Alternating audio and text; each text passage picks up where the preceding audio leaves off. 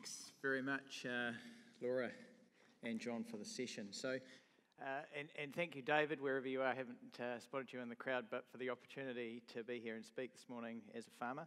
So I'm hoping that my session today is a good frame for, I guess, where we're trying to get to over by the end of the day with the discussion this afternoon in the workshop.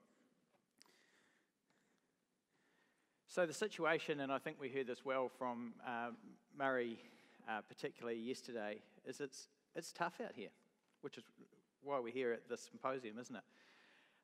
It's tough on farm. I think an interesting stat is Dairy NZ's view from the Cowshed report last year, which was particularly topical for me, having just come off a Nuffield looking at farmer thinking under pressure. And they highlighted in that view from the Cowshed report that 62% of respondents had experienced or knew someone with a mental health issue in that last year, and that 60% of those people were highlighting regulation change as a big driver. So our farm systems, they've become an incredibly complex and interconnected system of trade-offs, particularly in the last 10 years. And I think of Newton's law, third law, which is for every action, there's an equal and opposite reaction. And I think that is really coming to the fore now on our farms as we think about how do we deal with changes perhaps in stocking rate, in nitrogen, how we may incorporate alternate species, but still fundamentally maintaining the profitability that we need. Very difficult to have one without the other. So the fundamentals of my pasture system, I feel, are under intense pressure. And I'll talk about that in the next slide. But one of the positives of that experience of a Nuffield and getting outside into the world and looking back into the New Zealand system is just how good we have actually got it here. You know, we have some of the best pastoral systems globally, and one of the fundamentals is that we can still control our feed costs, and I think we saw that yesterday with our presentations. So understanding this concept of pressure, I thought could be actually quite relevant to this symposium and what we're here to discuss around resilient pastures. So I identified that pressure as a global issue for people well-being during the Nuffield research, and pressure can be described as the following: high stakes, small margins, uncertainty, fast change, and judgment. And I see that as highly applicable for this discussion today. So I'll talk about high stakes in the next couple of slides, but small margins, we heard from John yesterday about the rate of change around plant breeding, and we know that a lot of our farm systems have small margins and hence the degree of productivity we need to get the returns that we do. We've got uncertainty around seasonal climate and commodity cycles, and also the age and stage of our farmers. Fast change is coming with climate and regulation, and a really important point in this whole space of pressure for farmers is judgment. So we have judgment in terms of whether we're graze systems or we're starting to incorporate some form of structure for animals. We have judgment around wintering, which we're seeing in Southland. We have the supplement versus pasture systems debate that's been raging forever. And then we've got the sort of judgment that comes with benchmarking and understand where you are with your peers. And a real issue I see coming in the future is the judgment that's going to sit around how do we deal with GE versus non-GE. So this symposium is really important and why I jumped at the opportunity as a farmer to be here to talk. And the things that I think are critically important for us is to be transparent around what the trade-offs are going to be in the future between animal, planet and system in terms of how achievable they are and that Newton's law of reaction.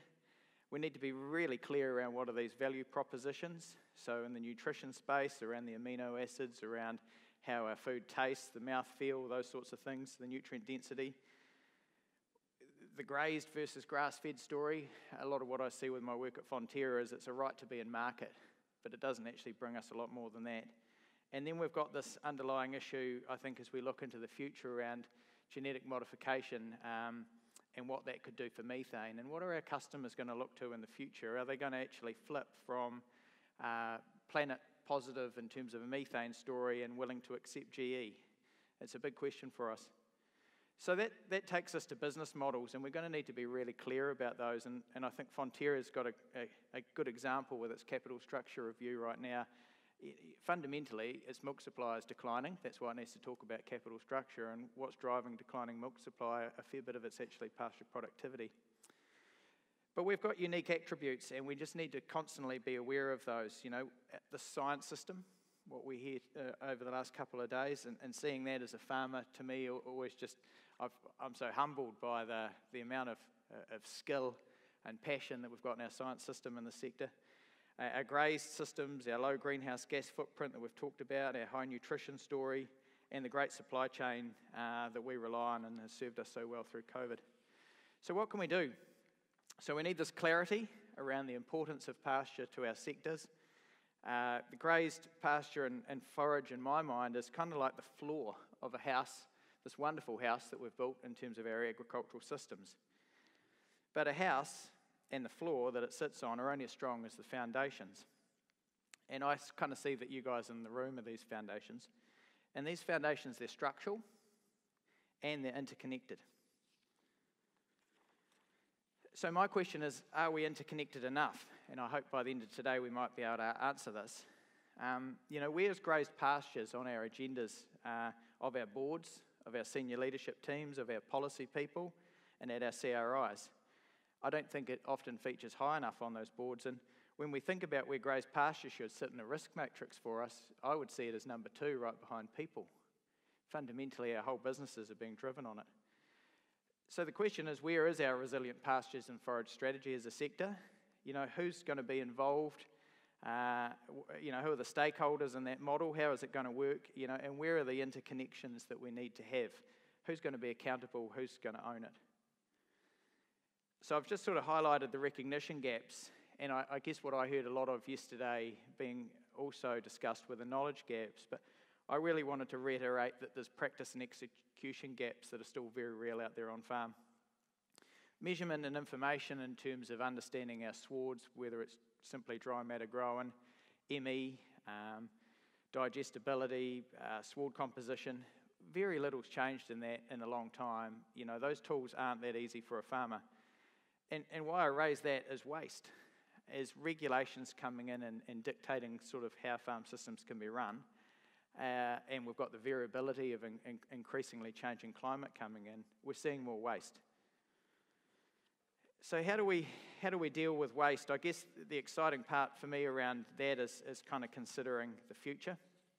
And it was a privilege to do the time abroad on the Nuffield Scholarship and kind of see the technology that's out there in the world of agriculture. And I spent a lot of time actually in the US in the latter part of my Nuffield, in the Midwest, and in the space of cropping, I suppose, and was simply blown away by the amount of data that they collect, by the technology that features in places like their combines, but more the data analytics that occurs behind the scenes on that in terms of hybrid development and general system development. So I just wanted to flag today with you all that I think we have quite a bright future in the technology space, and one example that is fascinating for me as a dairy farmer right now is Halter, which is the concept of the kind of putting a collar on a cow and having a virtual fence or boundary, but also collecting all that information about grazing and those sorts of things. Halter, to me, could actually almost flip farm systems on its head in terms of the opportunity to have cows grazing in the right place, with the right forage at the right time of day, and also perhaps having the right cow grazing the right forage and a different cow grazing a different forage. So those are exciting, but they're going to rely on sensors, and they're going to rely on that kind of IoT or Internet of Things really coming to the fore, and for that we're going to need good data networks and we're going to need connectivity. One of the things I saw abroad is that in this space, that technology is often owned by the big agricultural corporations, and the costs come to the farmer in terms of sort of a subscription model, and they also get locked into this kind of flywheel of technology change. And one of the things I think is very important in this symposium to think about as we look into the future and consider technology is how we're going to actually own that, how we're going to have some control of that cost in our farm systems. Without it, quite often those productivity gains, those margins will be passed on to somebody else. So I told you it's going to be reasonably quick, Laura. So in summary, I think that we can look at this topic that we're discussing through the lens of pressure And so that's around the high stakes that I talked about. It's around the small margins, it's around the uncertainty, it's around the fast change, and around the judgment. And I think if we start to pull some of these things under those headings, it gives us some kind of scope to understand it better. I'd really like us to place pasture as the floor of this great agricultural house that we've built here in New Zealand, but always ask ourselves, are we focused enough on the foundations of that floor?